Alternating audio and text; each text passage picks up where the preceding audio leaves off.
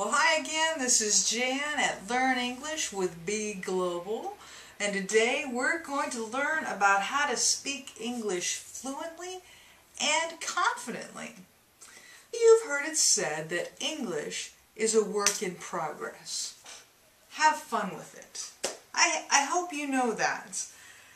English is, people disagree about how you should speak English, so I hope that you know you don't have to worry about certain parameters in spoken English.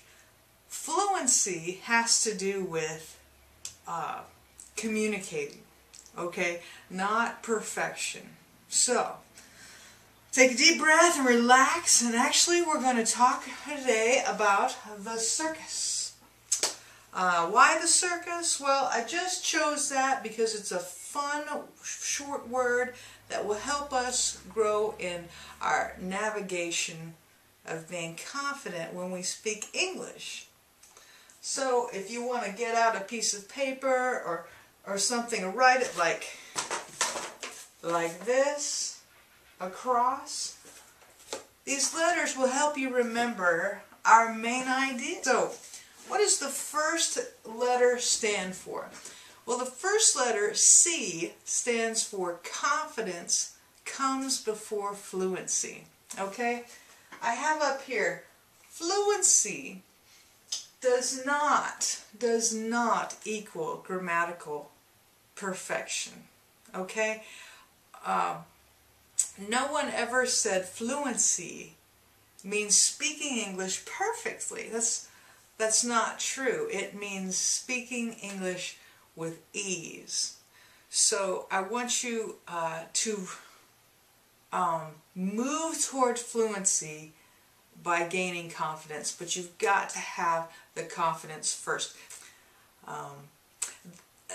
Know that there is no native English speaker anywhere that speaks English flawlessly, without errors or mistakes.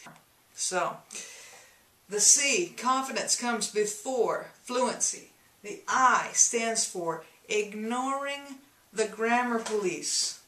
You know who the grammar police are, right? They're the people that are always correcting you, and they may even just be in your head. You're like, oh, I said that wrong, or just forget them. Don't worry about those pieces. These people should not stop you from trying hard. They don't have any power over you. Okay? So ignore them. Ignore the grammar police. Outside, or maybe the ones in your head. So I have been teaching international students for over 20 years in the U.S. Okay? The ones that I remember well are not the ones that spoke English perfectly. They are the ones that tried, that smiled, that had fun, and these are the ones that made a lot of mistakes. But they learned from their mistakes, or maybe they never learned from their mistakes, and it doesn't matter, because they became almost part of our family, because they had such a great attitude, and they just kept trying, and they had fun, and they knew it wasn't the end of the world if they didn't say something exactly right. And in fact, I can remember them better because of their attitude. So fight through the fear of making mistakes, okay? Learn to laugh at yourself. I know sometimes that's hard, but when we laugh at ourselves, it gives other people permission to correct you and not be afraid that they're going to hurt you. And hopefully they will correct you gently, but if you're like, oh, how do I say that, right? Then they'll say, okay, this is how you should really say this phrase. So let's go back to the circus. We've got the C. It stands for confidence comes before fluency. All right, so we're trying to talk about confidence here. The I stands for ignore the grammar police. Just ignore them. R stands for recognize what motivates you. All right. Why do we try something that's hard, like learning another language? Something is motivating us, right? You care enough, if you're motivated enough to maybe even look a little silly sometimes, then you know your motivation is really high, right? And that is great because once you figure out what you love, then that motivation will carry you, and that hopefully will bloom into English fluency because you're willing to do the daily work of learning new things. So it's a big deal. Motivation is a big deal. Recognize what motivates you, and I can't figure that out for you. So later on, I'm going to be giving you some tips on fluency, and maybe you're like, hurry up, I just want to hear. If you're not motivated, these tips aren't going to matter. So you've got to figure out what motivates you, and not just what motivates you today, but for the long haul, as we say, the long road. Okay? So, back to the circus. Confidence comes before fluency, okay? Ignore the grammar police. Don't worry about grammar. Don't worry about making mistakes. Recognize what motivates you, okay? You're going to need that. And the next C is to call people who encourage you. Speaking English confidently should really take place in the context of a positive community. And that will improve your confidence because, as I reminded you, confidence comes before fluency. And also, you remember, you need to ignore who? The grammar police, right? Don't be afraid of making mistakes. Recognize what motivates you. C, call people who encourage you. The U stands for understand that we are all moving at different speeds. If you have had a bad English day, that doesn't define you. All right, remember that. You may need to write that down. We all have bad language days, but that doesn't define who you are. So don't compare yourself with someone else, okay? So, final time here at the circus is you gain confidence first before fluency. You ignore the grammar police. Recognize what motivates you. Call people who encourage you. Understand that we're all starting at different places. We're all going at different speeds. It's okay. The S is start small. You gain confidence by starting small, right? Set little goals, and then these little accomplishments, they build on each other, right? That happens for everything we do, especially for language learners. So on to our fluency tips. Number 1, set a time to practice every day. If you set this time, you will turn it into a habit, and that will be something that you go to, and you know that you'll be practicing English every day. But before we jump into the rest of these tips, I want you to think about how you learn. Because really, if you try these tips that I'm going to give you, and you don't know how you learn best, it's going to be more frustrating.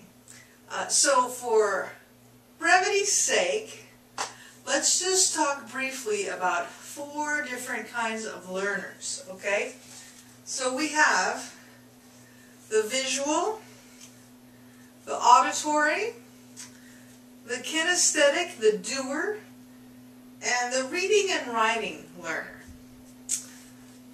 So think about which one you might be most naturally. You may be a lot of these, and probably are, but if you think about whether you're visual, auditory, kinesthetic, or reading and writing, as we go through the rest of these tips, that will help you increase your fluency, hopefully to speed up your fluency. Well, so you've already set a time to practice every day, right? So what are you going to do during this practice time? Well, I suggest that you practice your English 15 minutes every day.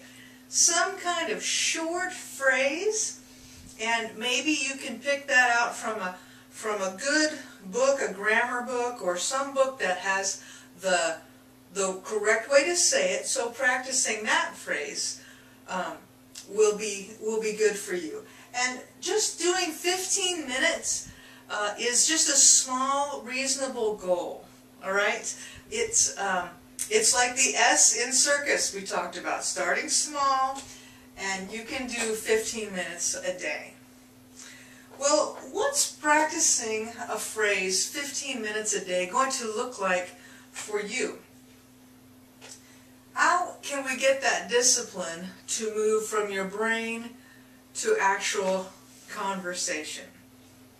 Well, if you're a visual learner, you may need to find a phrase that you can see as a picture or a movie, TV, something like that. Some picture that represents what that phrase looks like, and practice the phrase while you're looking at that so it can stick in your mind longer, okay? If you're an auditory learner, if you like to learn, it's easier for you to learn just to listen to something, you could talk about that phrase to someone else. You could also listen to a short audio lecture about that phrase while you're going to school or while you're working out.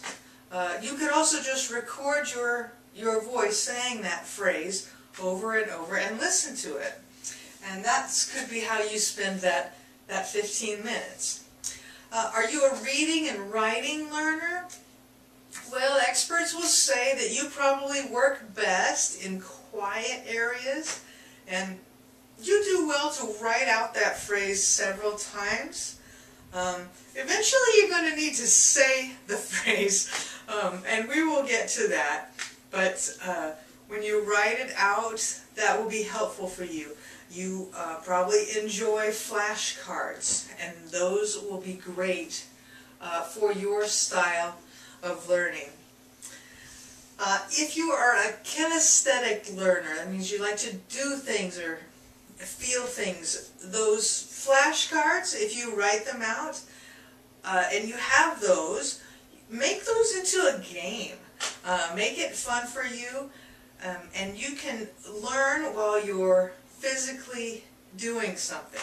You may even take the phrase and do a dance to it or something. If the phrase is, I like to dance, well, maybe you dance while you do it. Or if you like to cook, or if the phrase is, I like to cook, then you can cook while you say the phrase, I like to cook.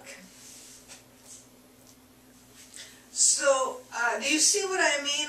Becoming fluent takes work, but if you can link it to some way that you, something that you know how to do naturally, a way that you learn naturally, then maybe you won't want to give up and you'll keep trying to do that, okay? Okay, tip number 3. Find someone with whom you can practice. After you've made it your habit to set a time every day to practice, and you've decided to practice 15 minutes every day, find someone with whom to practice. And remember, just go for it. Don't worry about making a mistake. Just keep trying. So the 4th fluency tip I have for you is to form your schedule around practicing English. So what do I mean by that? Well, most people are very busy, right? So schedule a time of English practice with someone over a meal. You both have to eat, so just decide that for that one meal, maybe once a week, maybe more times a week, all you're going to do is speak English while you're eating together. I think that's a great way to do that. Or you may find someone who likes to exercise on a regular basis. Most people do. And so if you can just form your schedule around just exercising with that person, whether it be walking or playing some kind of game, and practicing English, only English, while you're doing that, then you're not having to set up this separate time in your schedule to open a book and work on your English. It's just a part of natural life. And so you'll learn some of those skills and increase your fluency. If you have friends who go to church every Sunday, or if they participate in weekly community activities, ask if you can join them. Many of my students have told me they improved their English by going to church once a week, because at church we read, we speak, we listen, and we sing in English. So you're getting almost all of the learning styles in just a couple hours. Also, they have said the Bible is a great text for proper grammatical English, and so they can count on that if they want to learn how to say something right. That's just a thought. So, number 4, form your schedule around practicing English. Tip number 5, identify objects in English. What does that mean? It means find a post-it note, write out oven, and put it on your oven. Mirror, put it on your mirror. Identify everything in your house that you can in English. So you are surrounded by English words. When you wake up in the morning, you see them. When you go to bed at night, you see them. And then, once you have become comfortable and you have memorized these nouns, then you can add a verb in front of them. Choose any verb you like. You know, we like our verbs and our nouns together, so you can practice them. So you're immersed in English, and then that will help you begin to start thinking in English, and that also will increase your fluency. Tip number 6. Use good media resources like you're doing right now. Watch English television or English movies, or listen to English music. And choose those media options based upon your goals. And what I mean is, if your goal is to be a professional businessman or woman, then choose those media options that have vocabulary related to your career field. And then that will help you in the interview. So think that through, because I don't want you to waste good brain memory on information that is not helpful and might even be confusing to you as you're trying to remember things for a good interview or a promotion or something like that. Just a final tip, don't learn profanity in English if it's not going to help you achieve your goal. Save space in your brain for phrases that will help you achieve your ultimate objective. That's just a final thought. Now, the good news for you is that you have already done fluency tip number 6 by watching this educational English video. And I hope you've learned some more about speaking confidently and fluently in English. Thanks for watching. And if you like this video, hit subscribe and leave a comment below.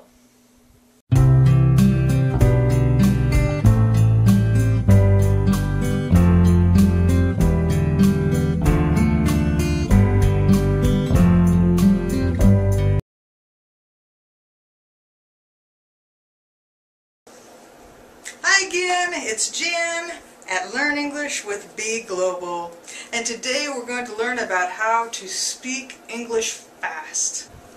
Okay, so how do we go from a normal English phrase to a faster informal contraction? Let's take a sample, okay? A normal English phrase is going to. The faster informal contraction is gonna. Going to gets smashed together, contracted together, turns into gonna. Going to. Get rid of the T-O, get rid of the G. Gonna, going to. Okay, that's how that works. If you listen to popular music, you hear this a lot. Gonna. I'm gonna do this, I'm gonna do that. Here's a very common example.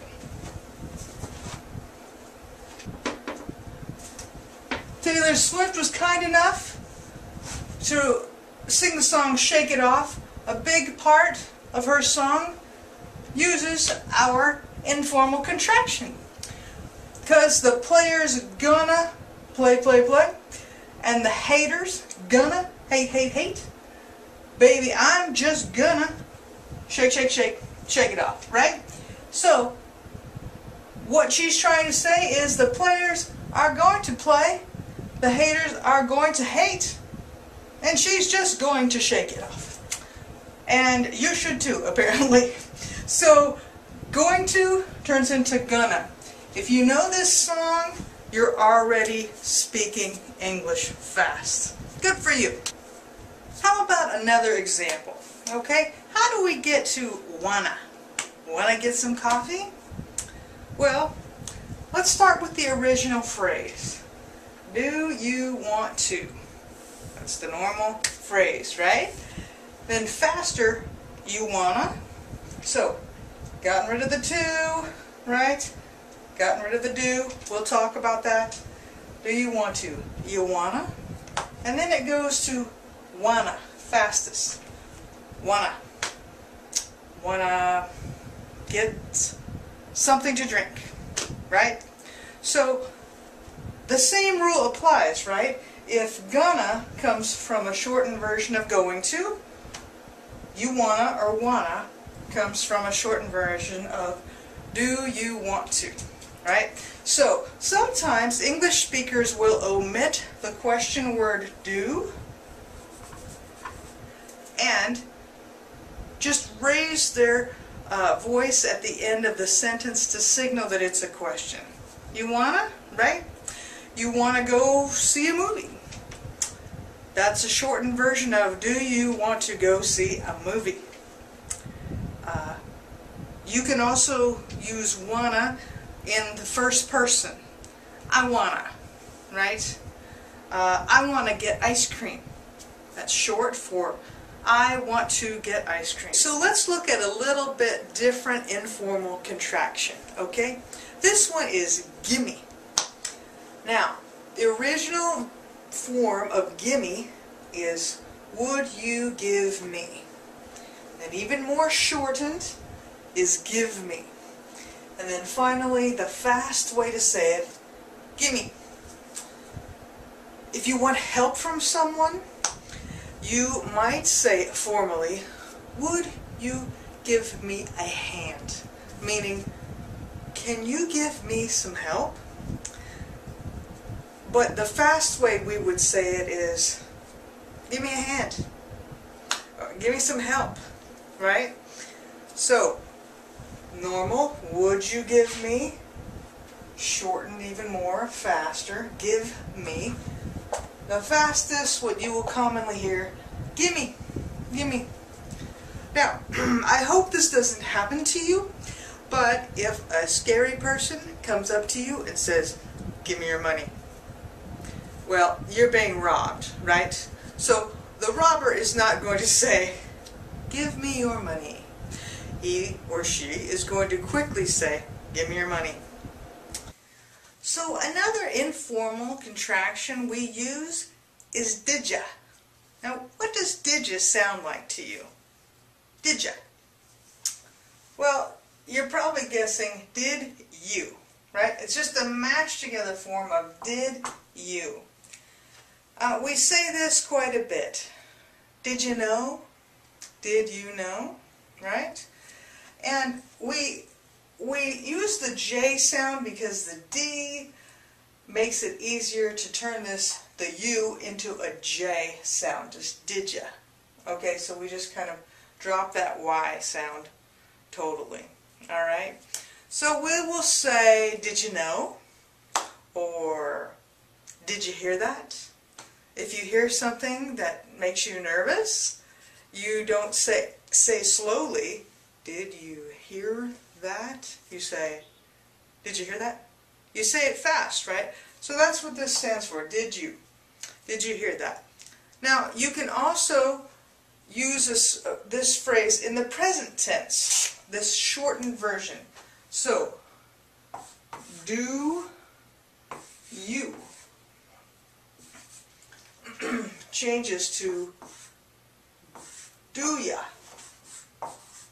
Do ya? So there's no D at the end of this one, so we're able to keep the Y sound. Do ya? Do ya want to talk? We might say that. Instead of do you want to talk, do you want to talk? Now there's another phrase that is similar to this, and it is would ya. Can you imagine what would ya is a contraction of? It is would you. So, would you, the D at the end, right? Our D here, again, turns the Y sound into a J. So, would ya? Would you go to the bank for me? Would you let me borrow your car? Would you let me borrow your car? So you can see how these will move quickly into just a whole new word. So we learned about would ya. Would you like me to come? That's the short form of would you like me to come? Or would you get my phone? Would you give me your phone? Or would you give me my phone? And again, with would ya, you can do the same with the present tense. Will you turns into will ya. Will ya. For example, if you want to know if your friend gets home okay, you can say, will you give me a call when you get home? Will you give me a call? That's shortened for, will you give me a call? Right? So, would ya and will ya. Now the next one we'll look at is whatcha. Whatcha. So, it's in the same kind of area of using the word you at the end, right? So, this shortened phrase can incorporate 3 different verbs. Are, have, and do. Okay, so we'll start with are. The shortened phrase, whatcha, begins with, what are you? Okay? Then faster, what are you? What are you? So that can be a shortened phrase as well, an informal contraction. The fastest one you'll hear, though, is whatcha. Whatcha. So, the cha comes from the T sound. Do you hear that? Whatcha. So we're just dropping the U, dropping the R, just whatcha, cha, you turns into cha, okay? So, what are you going to do? What you're going to do? What you're going to do, then what you're going to do. For example, if you find out your friend failed a class, you might say, what you going to do?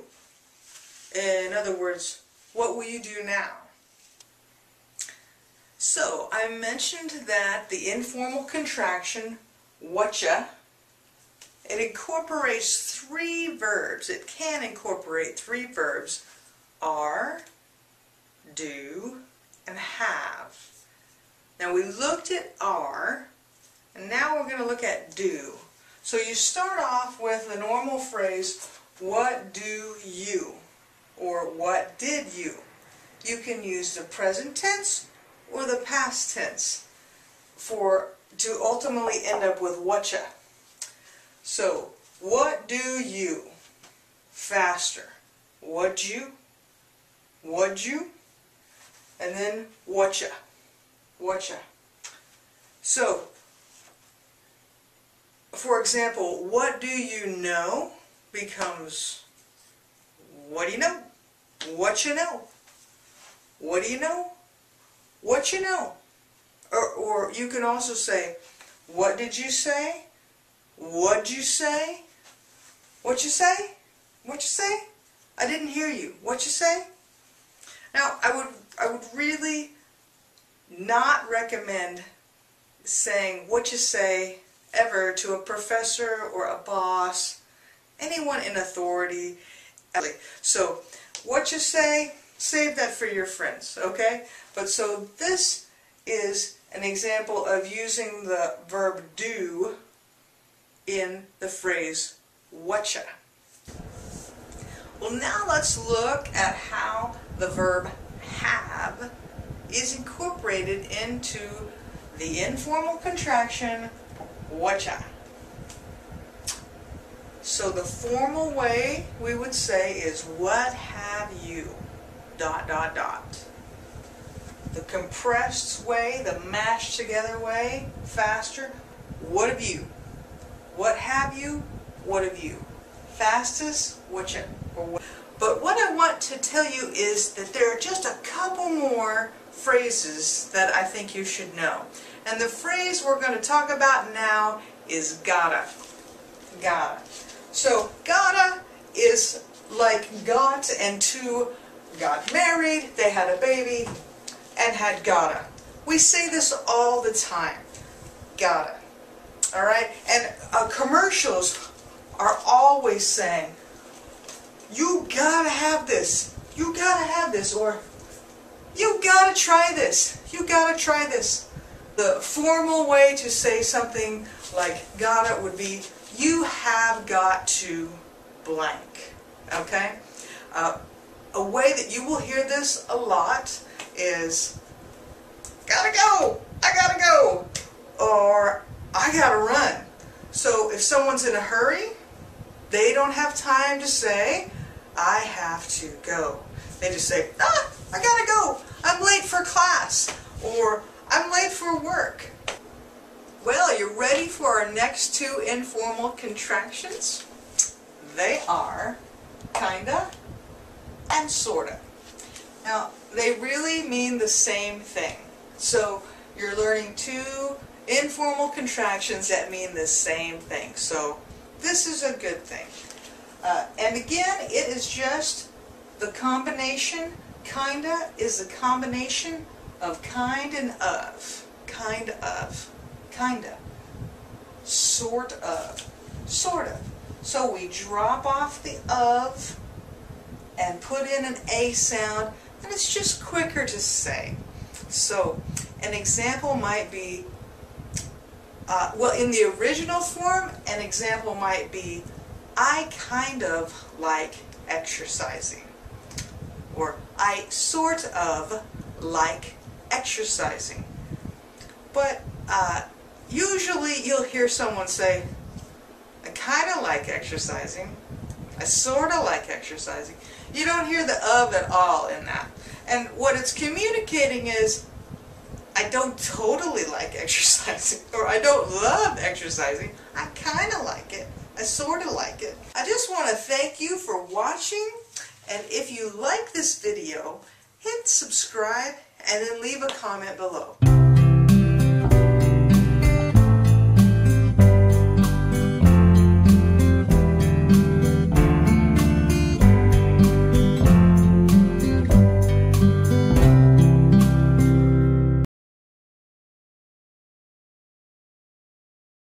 It's Jan at Learn English with Be Global, and today we're going to learn about secrets to improve your English listening skills. Now there are many ways to improve your English listening skills, and truthfully, with the resources on the internet, most of them are not that secret. But in this video, I'll share what I've gleaned to be some of the best ways I think you can improve your English listening skills. So the first way is to mentally prepare to listen.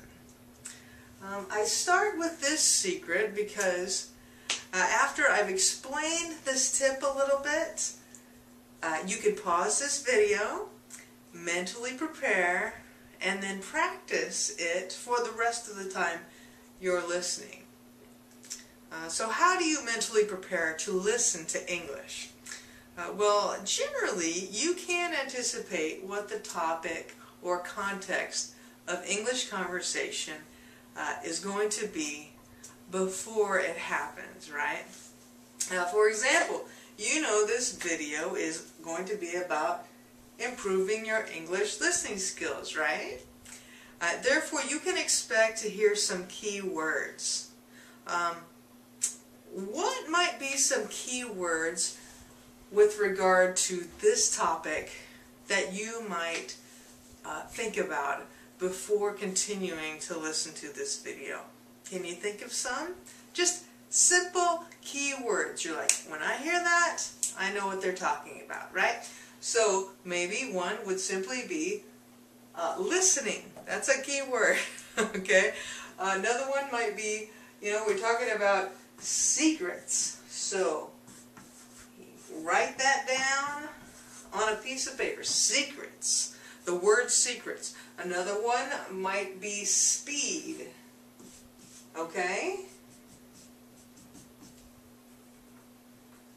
Speed. Another one might be accuracy. Context. Okay, so those might be some of the words you could anticipate with this particular topic. So once you've made that list of key words, review them, and then start the video again, and be ready to hear them, and be confident that that you're catching the main ideas. When you're prepared to catch the main ideas, it frees up more of your concentration for the rest of the connecting content. That makes sense, right? So that will help you. You've kind of knocked out the tough, I don't know about the tough stuff, but the big concepts in your mind. You can be ready to hear those. So then, how do you mentally prepare for a conversation? One of those two-way things, right? Of course, that's a bit tougher. However, you can always prepare even a little bit. I think we've all prepared ourselves when we needed to call someone to whom we felt a little shy. We practiced what we would say beforehand.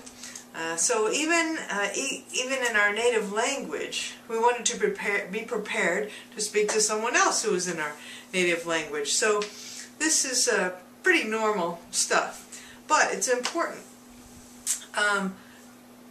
If you need to call someone, for example, consider what questions might come up based on the topic of your conversation.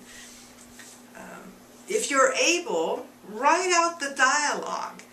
As you're writing it out, you'll likely discover something that you find difficult to express in English. So when you do that, you are preparing maybe further than you thought for topics or words that may be exchanged in the conversation. You might say, well, writing a dialogue isn't listening.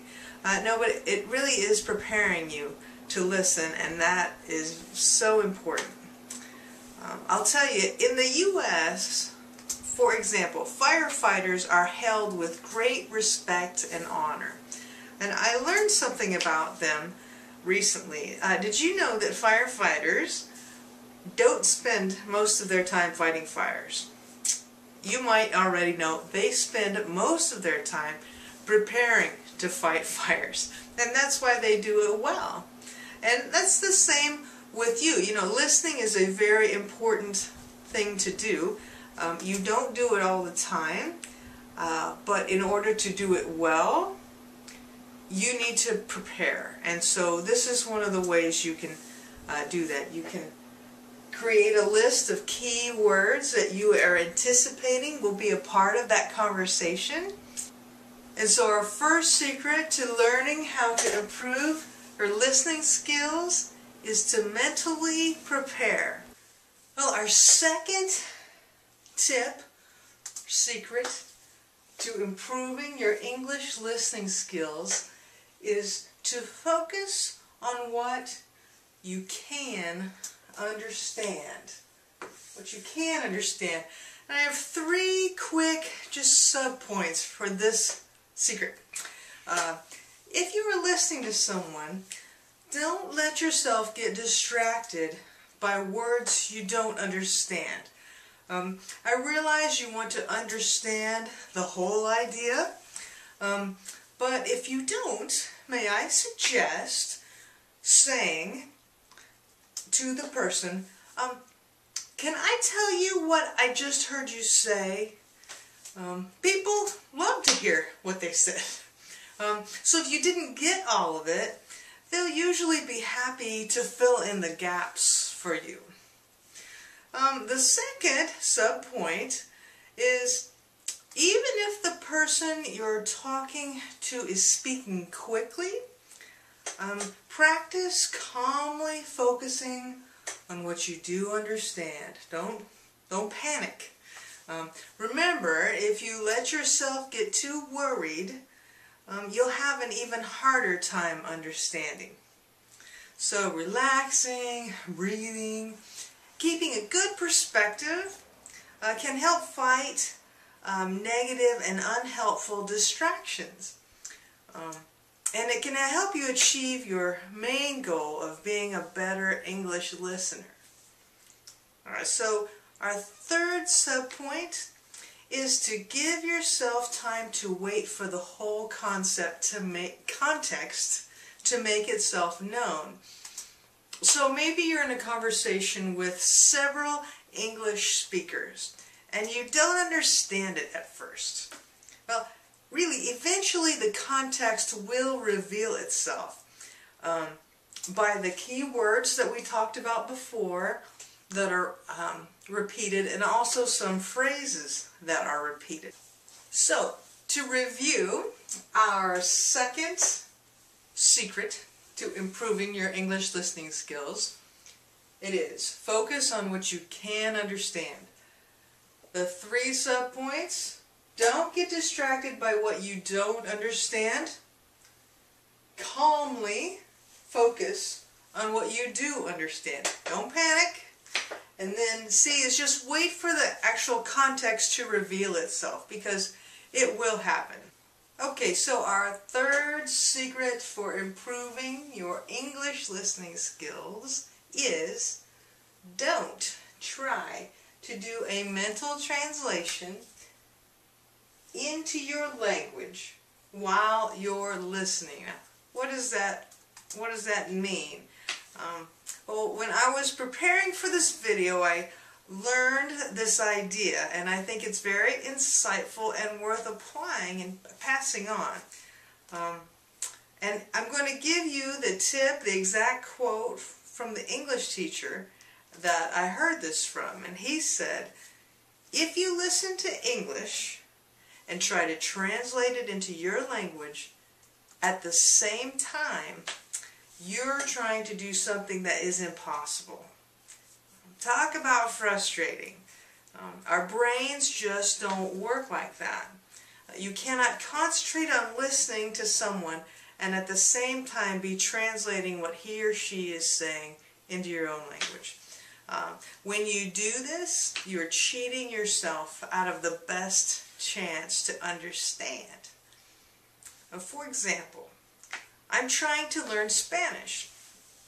And when I read in Spanish, I fight the temptation to mentally transcribe the Spanish I'm reading back into English. Why? Well, because transcribing it back into English is really not necessary for me to understand what I'm reading.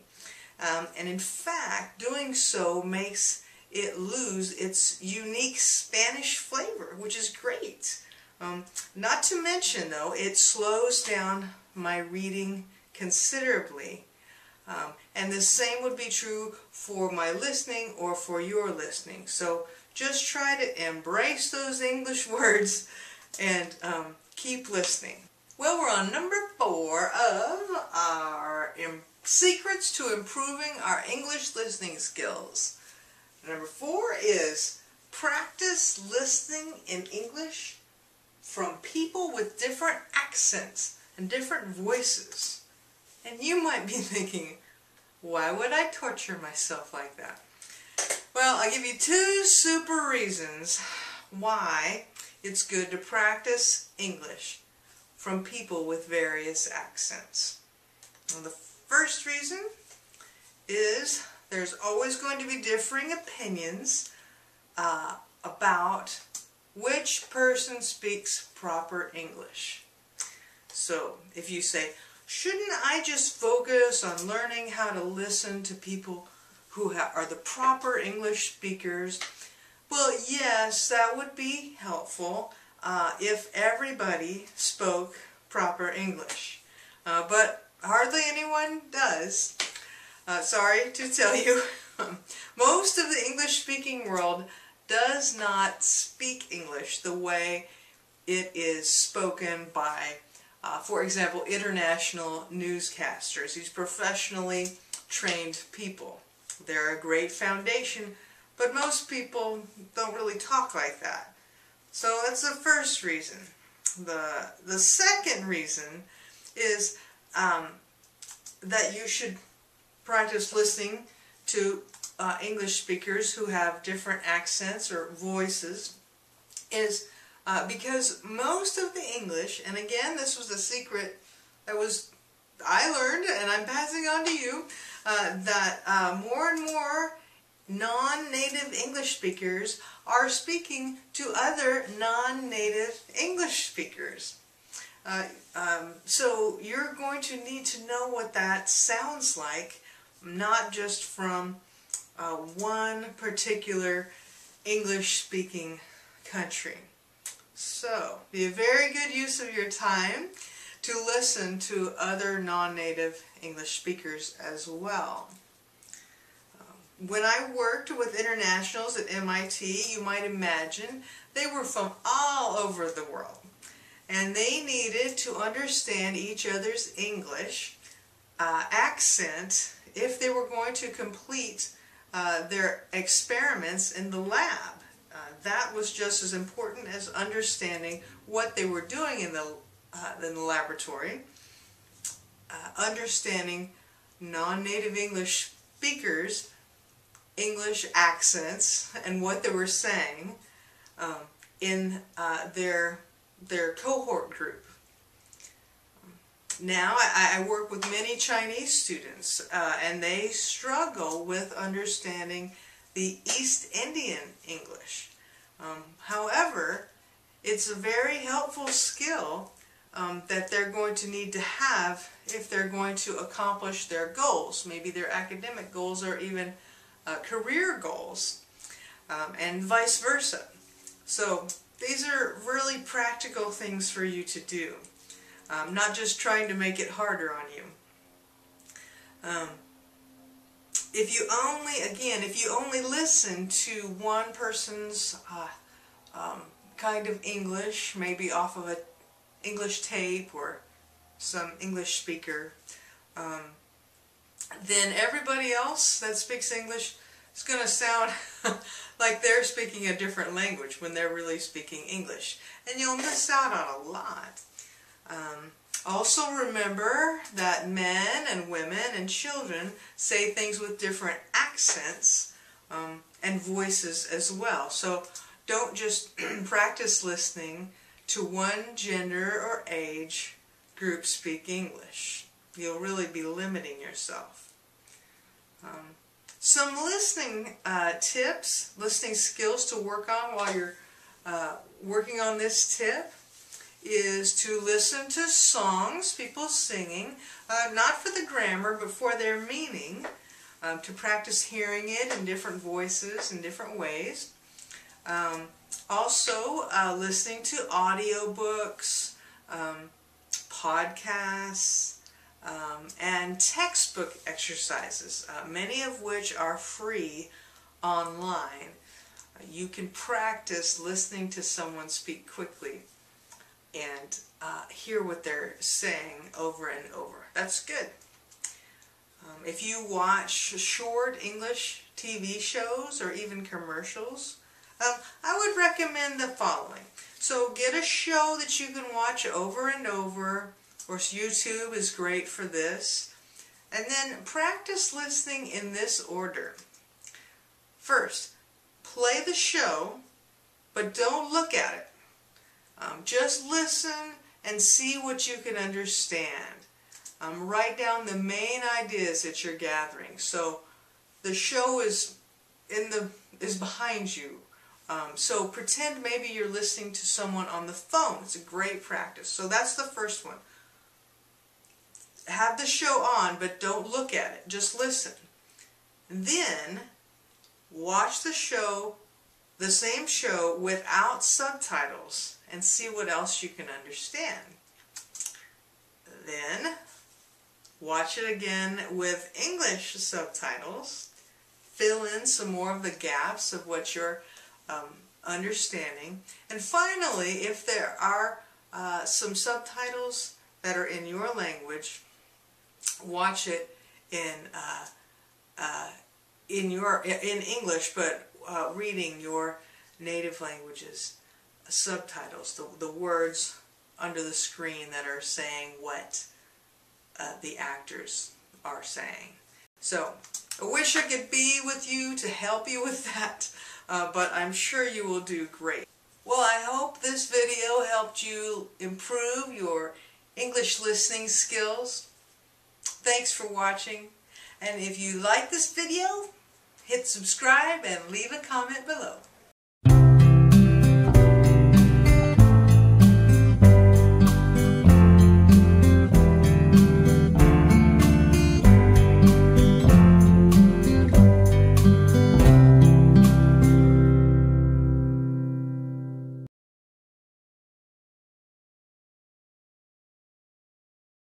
Well, hi, it's Jan at Learn English with Be Global, and today we're going to learn about 8 major word groups in the English language.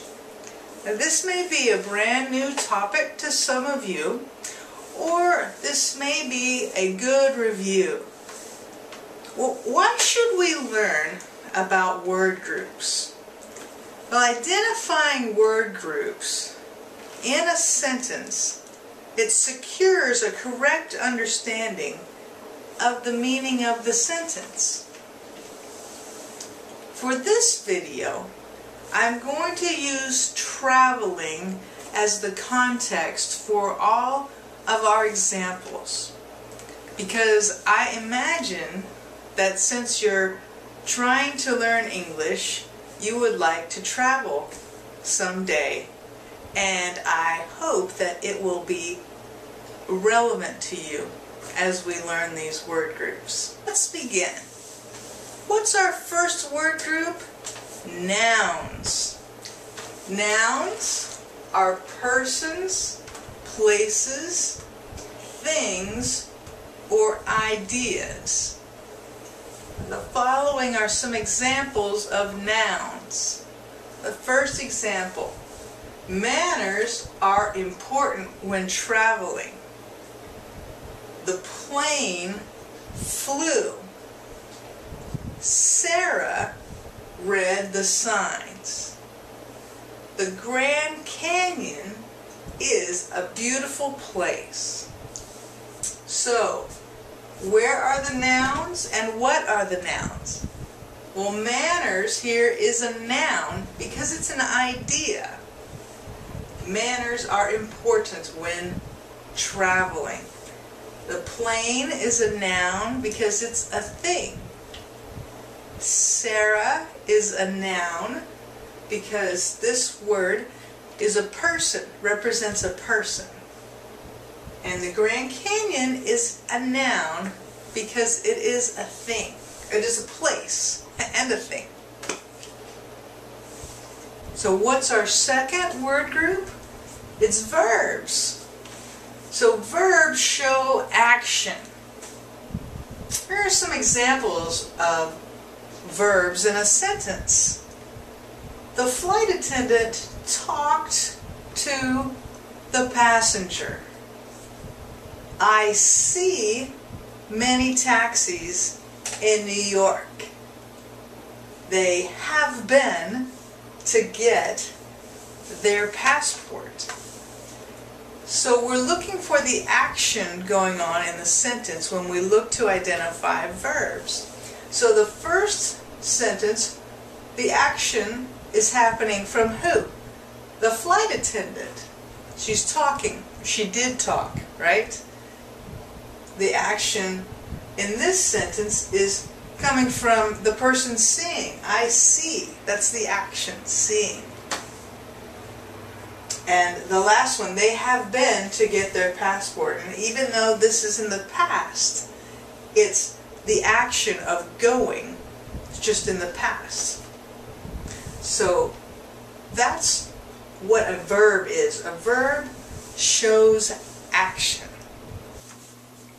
So what is our third word group? It's pronouns. And pronouns replace nouns. Some examples of pronouns are he, the man, is flying with her, the woman. Or they are checking into it, a hotel. Or it is why I travel. It represents an idea, adventure. So we'll review that. He is replacing a noun, the man. Remember we talked about a man is a person, place, thing, or idea. So he, the pronoun, is just replacing that person. So you can speak faster. Pronouns are great like that. So he is flying with her. The woman, her, is also a pronoun representing the woman, the noun, the woman. So instead of saying the man is flying with the woman, you can just say he is flying with her. Much quicker, right? So that's all these word groups represent. They represents a group of people, more than one. They are checking into it, a hotel. So they, instead of saying that group of people every single time, you can just say they. They, the pronoun, replaces the noun, those people, are checking in to it, a hotel. So you can say they are checking into the hotel, or you can say they are just checking into it, meaning the hotel. The hotel is the noun, right? It represents the noun, or replaces the noun, actually. Both of those. Now it, down here we looked at earlier, it, this pronoun it, represents and replaces the idea of adventure.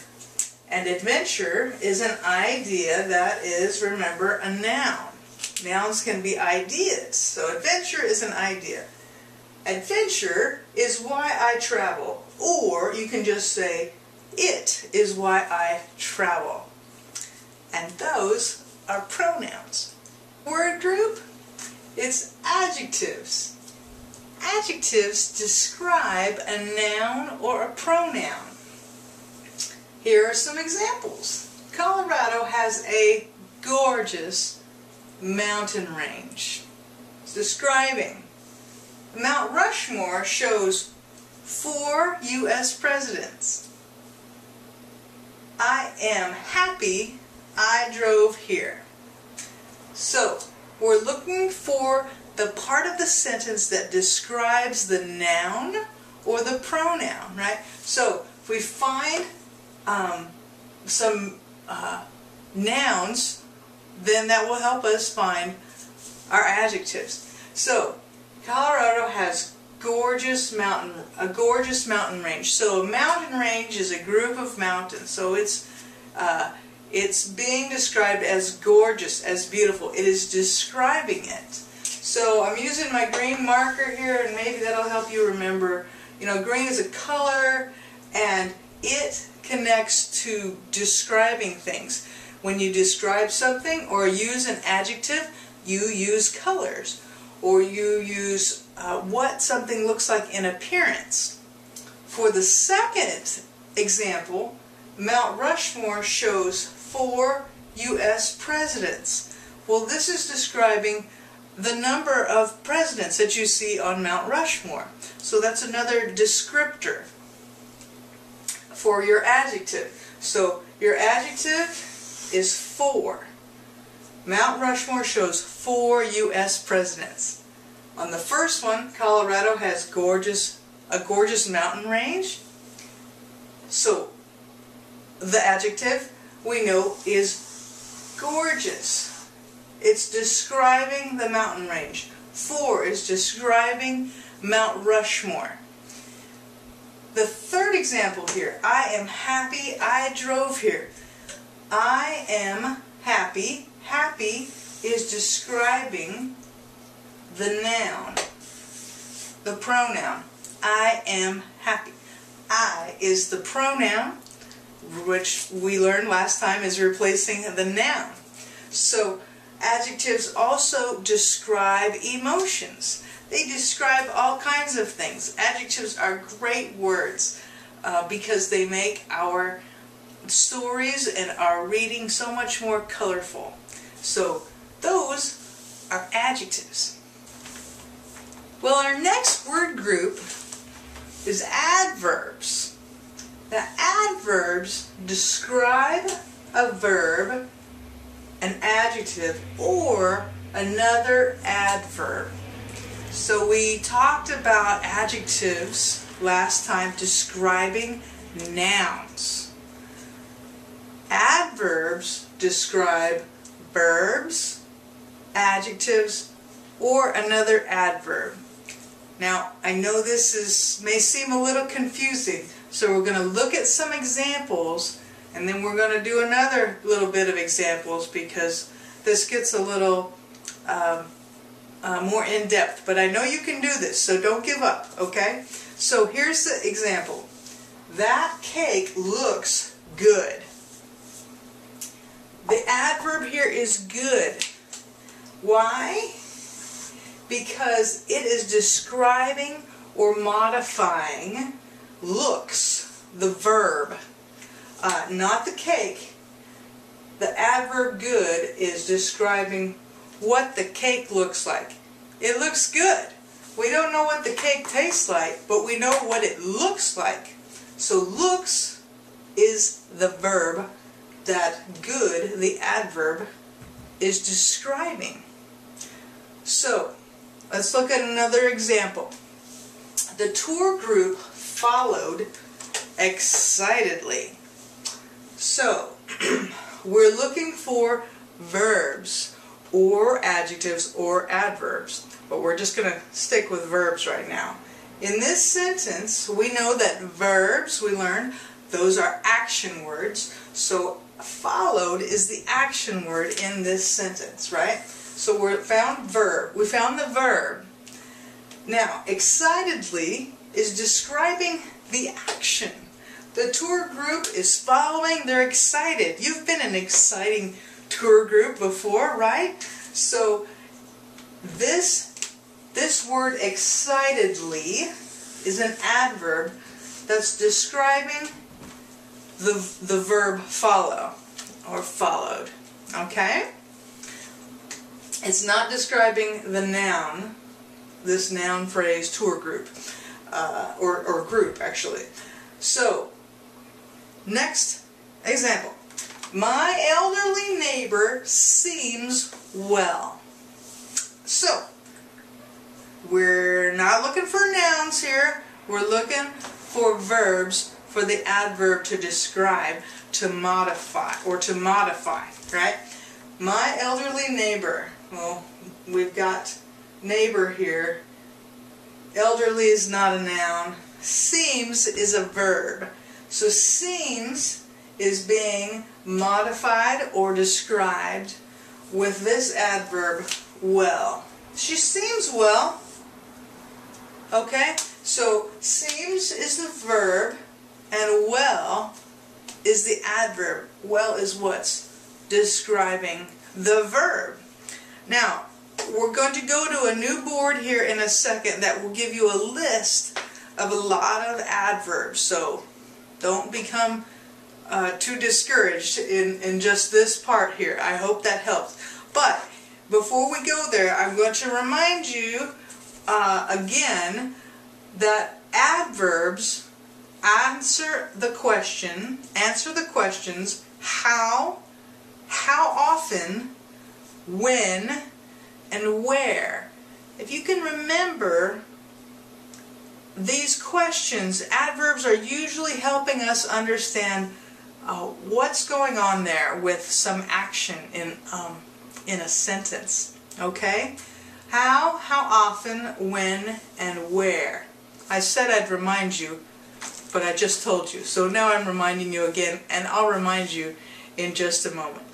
So, continuing with the word group adverbs, we said that if you can use the questions how often, when, and where, you're going to be able to find out where the adverb is in the sentence that you're looking at or listening to.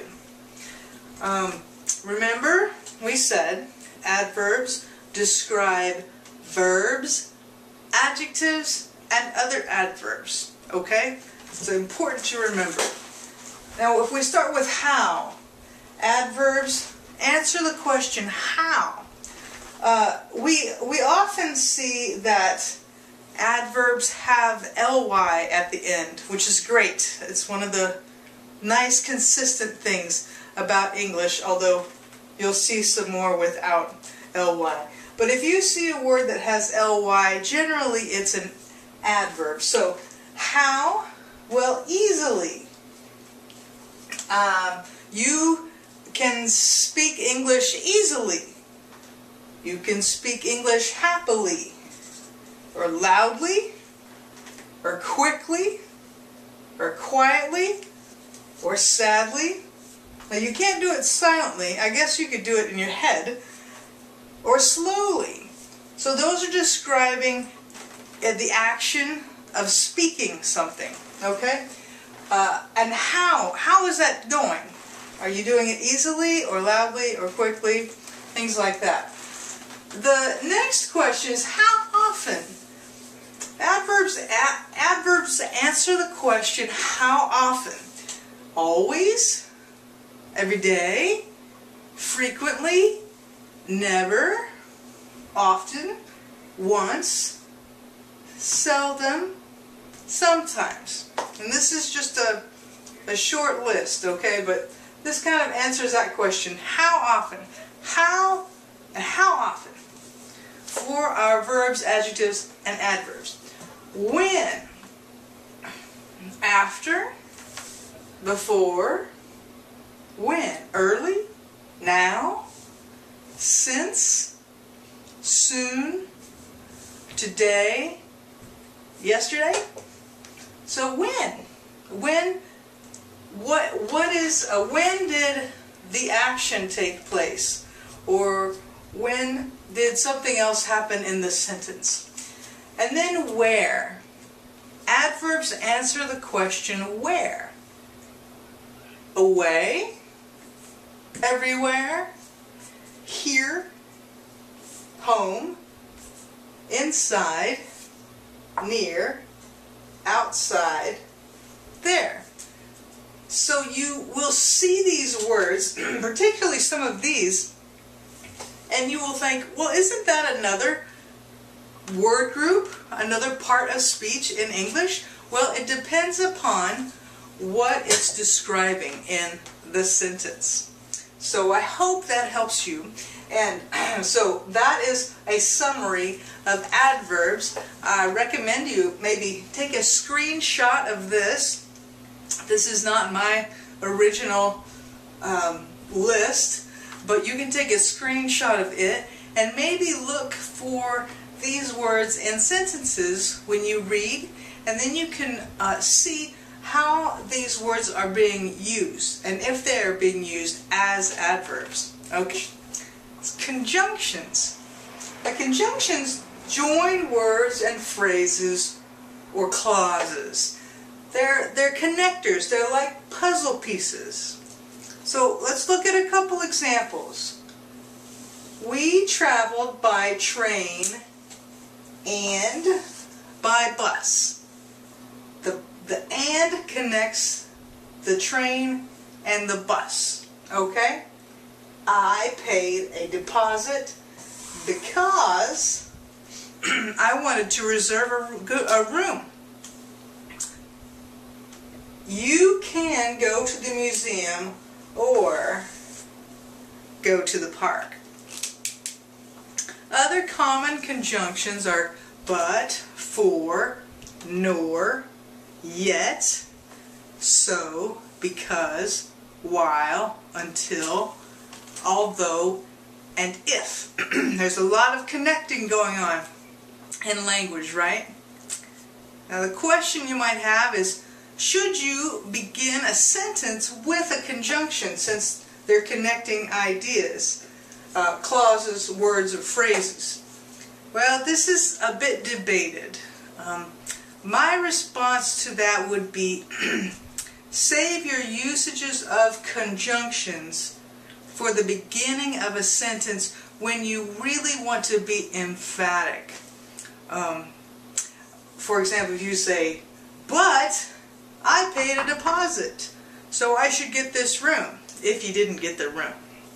But usually you would use conjunctions in the inside of sentences. At least that's just the safest way to do that. So, to review, a conjunction is words that join words or phrases or clauses. So, and here is joining train and bus. They're actually joining by train and by bus. They're joining these two prepositional phrases, which we will talk about. But, so that is the function of the conjunction. I paid a deposit because I wanted to reserve a room. You see, this conjunction is important. It explains why, but it also just connects these ideas. And the last one, you can go to the museum or to the park. Gives you a couple options there.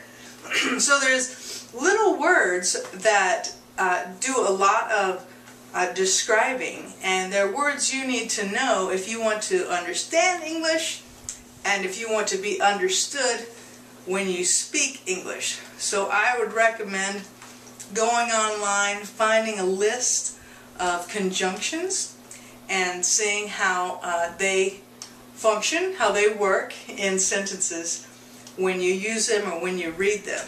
Okay? Oh, can you guess our 7th word group? It's prepositions. So, prepositions show the relationship of a noun or a pronoun to another part of the sentence. It hooks, okay? This is a hook. They hook nouns onto a sentence. They're great. I love prepositions.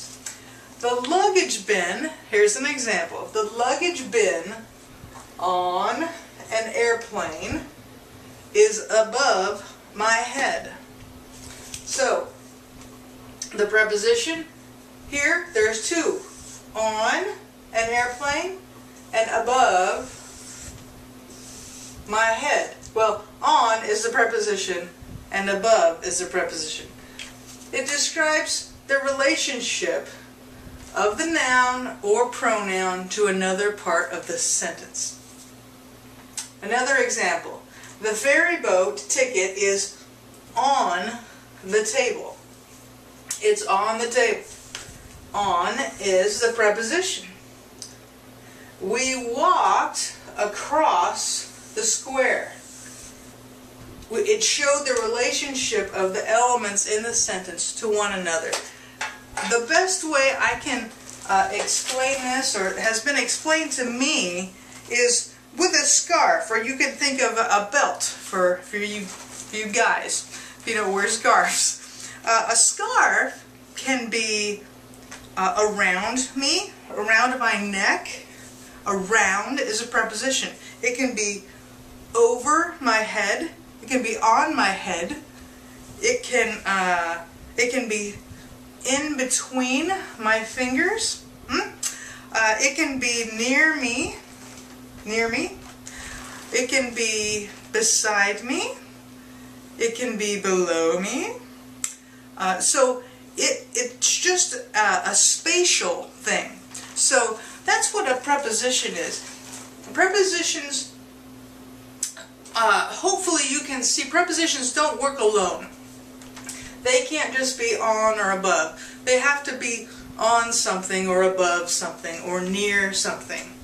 So, as an example, if I put my book in a suitcase, the preposition is in, and the book is in the suitcase.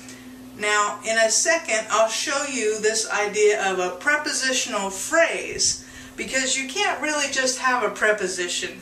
They don't like to be alone. In fact, they can't be alone. Prepositions need nouns around them. So we'll look at some prepositional phrases, okay? We talked about prepositions.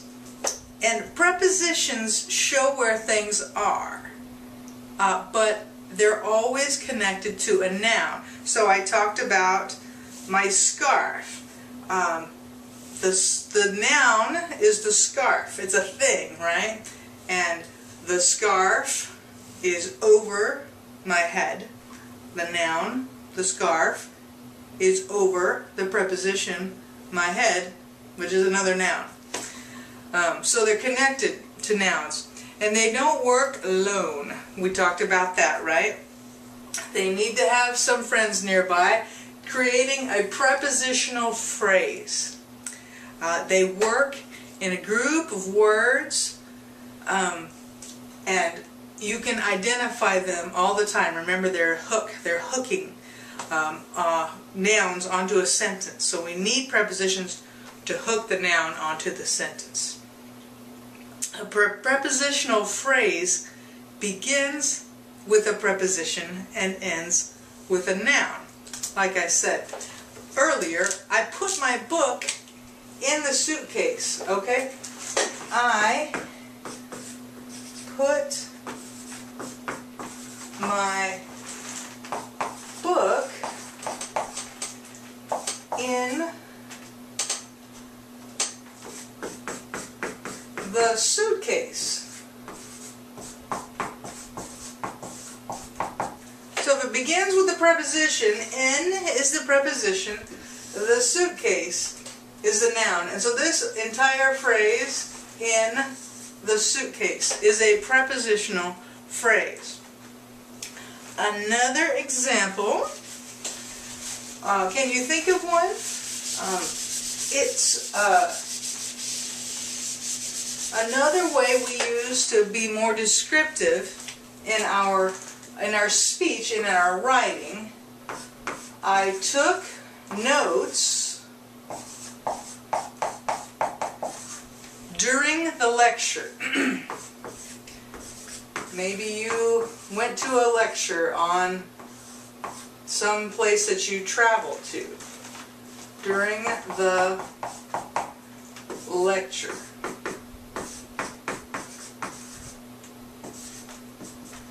During the lecture is the prepositional phrase. During is a little bit harder to understand because it's not a spatial idea, but it is a time concept. So during the lecture, during is a preposition. So that's just a brief explanation of prepositional phrases. So I hope that helps you identify them when you see them in writing or speaking. Well, our eighth part of speech in English is interjections. So interjections are used to express strong emotions, right? This person's mad, or really sad, or really happy. Strong emotions. For example, rats! I hurt my foot. Or, great work! We won! Or, excuse me, I need to catch my plane. So they're expressing intense emotions. Another group of words that fall under the category of interjections might be ahem, meaning I want to speak now, or good grief, kind of frustration, or even bless you after you sneeze, or sometimes we say bingo, meaning you got it right, bingo. So these are just words that are used to express strong emotions. And I want to interject, congratulations! You've just finished the video that talks about the 8 parts of speech in the English language. Good job! I want to thank you for watching, and if you like this video, hit subscribe and leave a comment below.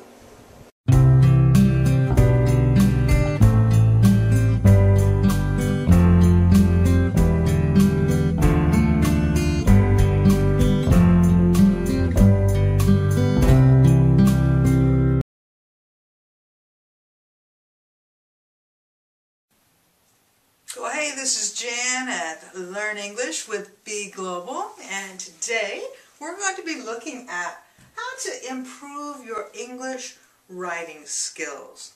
Specifically, we're going to be talking about an academic paper, not an email that you're writing to your friends or family. We're going to talk about some good writing habits that you can form, and then we'll give you some tips for writing an actual paper. Alright? So we'll start off with the first habit, and that is journaling. Journaling comes easy to some people, but for other people it's kind of a hard discipline. But if you do this every day, I think that you will start to see some of the benefits of the multitasking aspect of journalism, of journaling. So for those of us who feel like journaling is kind of a waste of time, it helps to keep in mind that writing in English will help you improve your writing as you're just trying to express your thoughts regarding what's important to you. And like I said, if you love multitasking like me, here are some things you can do to improve your English writing skills when you journal each day, even if it's just for 15 minutes. When you journal, check your spelling. Develop into an expert speller while you're journaling. Then you don't have to look up words so often, and you can save time.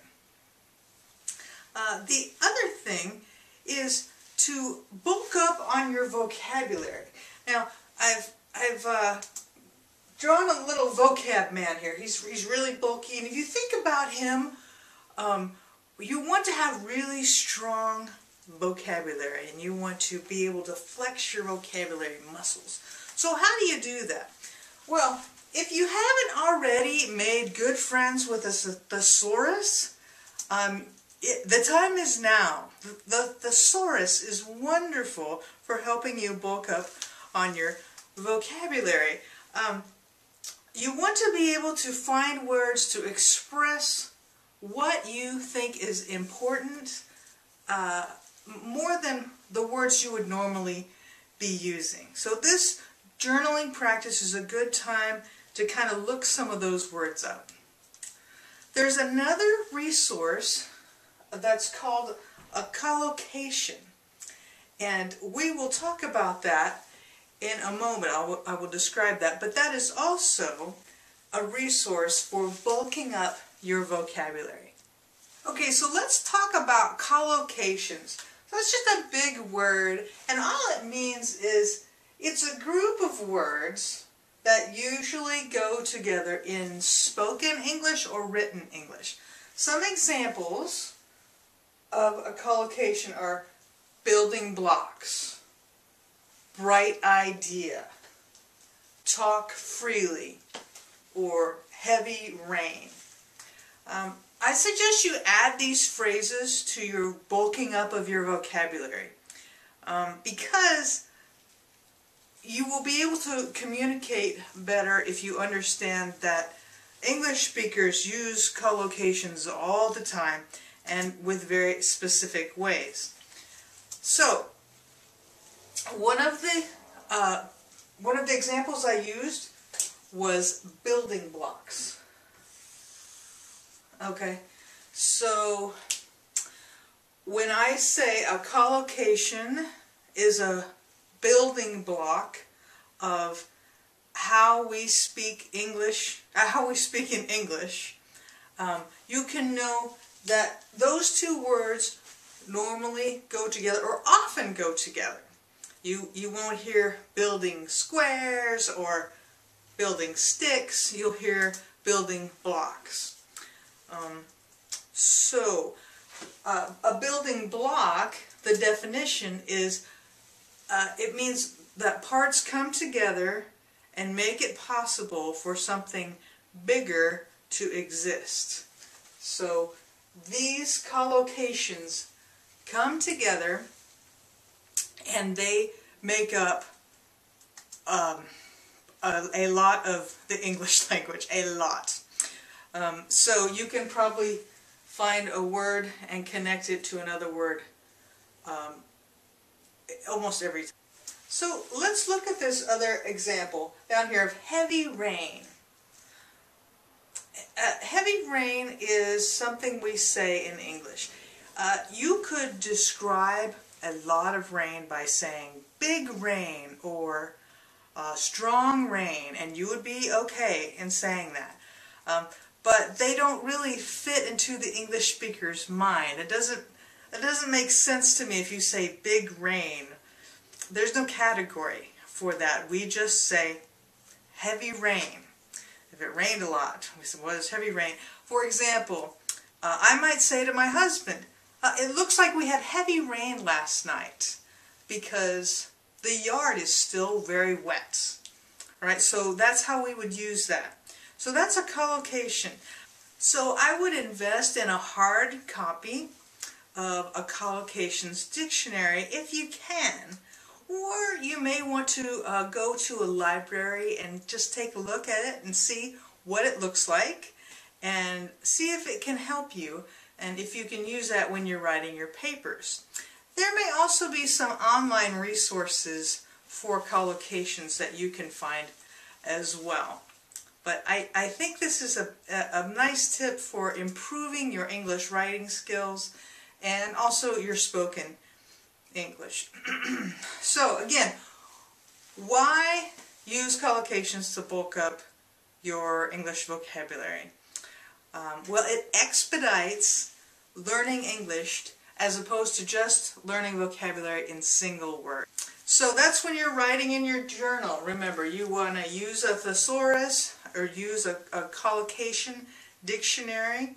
You want to check your spelling, become an expert at checking your spelling. And then also, when you write in your journal, practice writing in the present tense. And that helps you to have active verbs. And when you do that, when you describe whatever happened in your day, when you write in the journal, try to find some attention-grabbing verbs. The fourth thing you can do, you can multitask while you're doing your journal writing, is to make your sentences short. Short sentences show that you know what you're saying.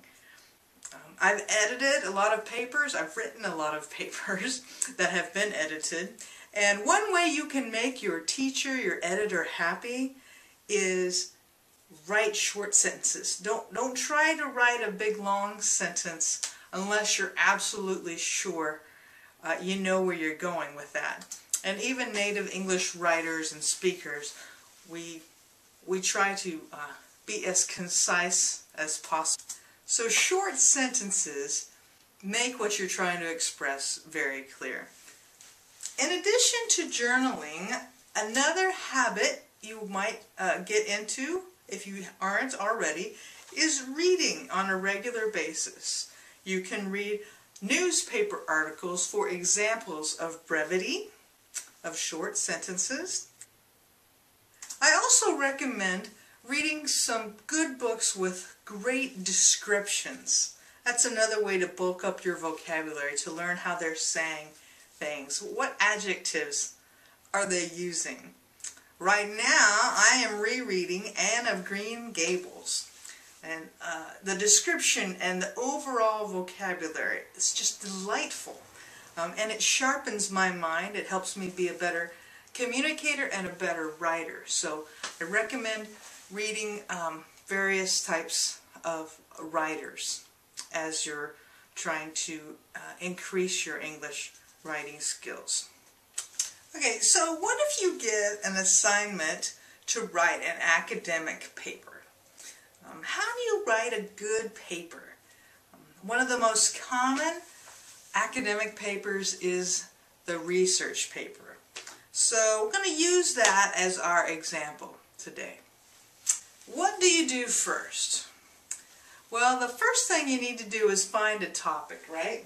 Find a topic.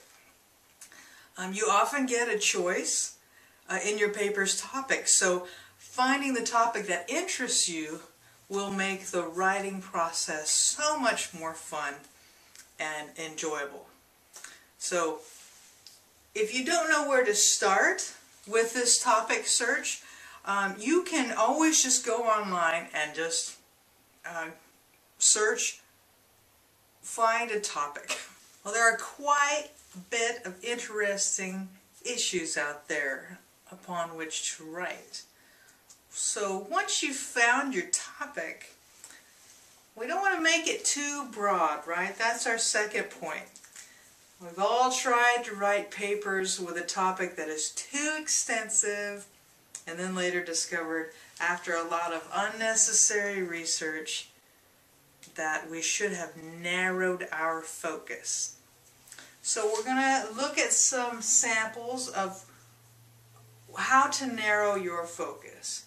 Say, for example, you want to write, you like to write about writers in Ireland. So maybe your topic is writers in Ireland. That's way too big, right? So you could instead do something like Oscar Wilde's Last Days. So it's a lot smaller thing for you to research and write. Another thing you may want to write about are big cats in Indonesia. Too big, too big. How about instead the daily life of the Sumatran tiger? That's small enough for you to write a paper, and me too, right? Or you're interested in archaeology in the Middle East. Okay, that's a little bit more focused, but it's still way too big, right? I mean, it's archaeology. Instead, how about why is the discovery of the Dead Sea Scrolls so important in 2015? Okay, so I think you get the picture with that. We want to just have a topic that is manageable. Alright, so we've chosen our topic and we've narrowed it.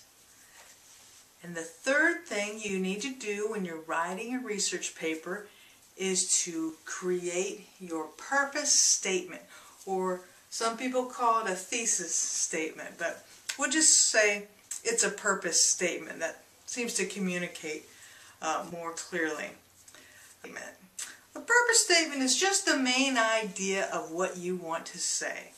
It keeps everything else in your paper back directed to the main point, your big idea. Knowing your big idea at the start, writing it down, will save you time when you edit at the end. Think of your purpose statement as the trunk of a tree.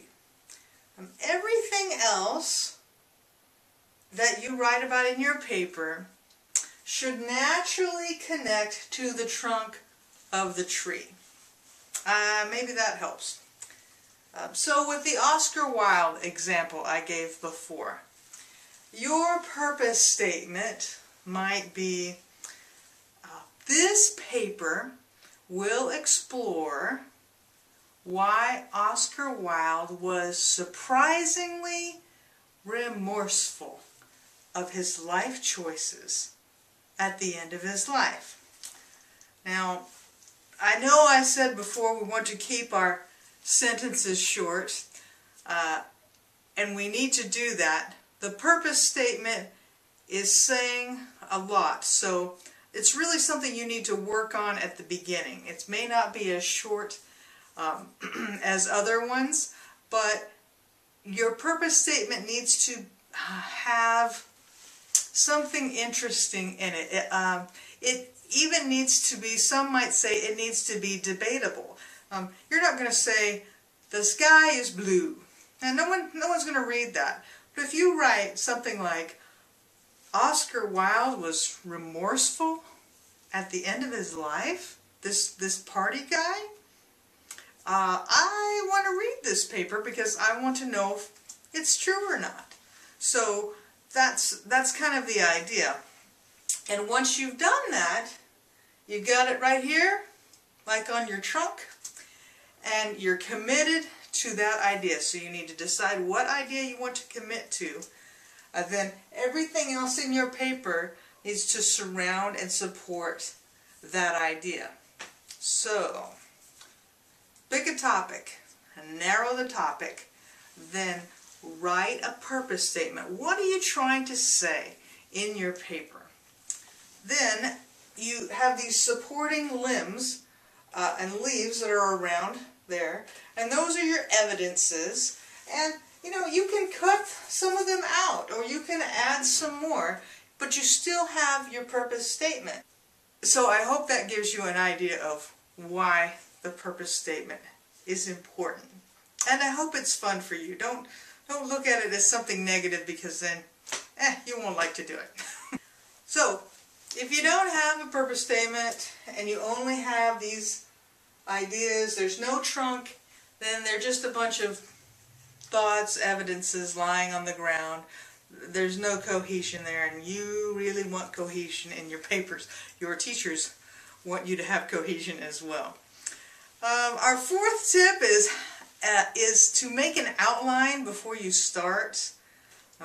You need to know, it's helpful to know which branches you want to stick on the tree, what evidences support what you're saying, what examples you want to use to support your purpose statement. So having an outline before you start will help you so much. So making an outline is really just creating a template for yourself that you can just fill in. So it feels like a little less work in that way. Of course, you're going to need to have a conclusion, and you're going to have to work on a solid conclusion as well. But the final tip I have for you is to always edit your paper before you submit it. And maybe you think that's obvious, but I know a lot of people who write their papers late into the night, they turn it in, nobody looks at it, and they could have had a really great paper if they just had started earlier and had someone look at it. So we have a saying in the U.S., and it goes like this: get a second pair of eyes. So what does that mean? Well, it means always have some other person's eyes look at your paper before you submit it. Or your blog, maybe.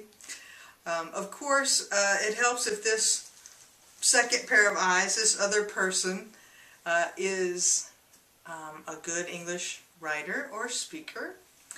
But I've also heard that there are some free online web pages that are willing to do some free corrections for you. So that's something to investigate as well, and I would take advantage of that. Sometimes it's easier to have someone you don't know edit your paper, right?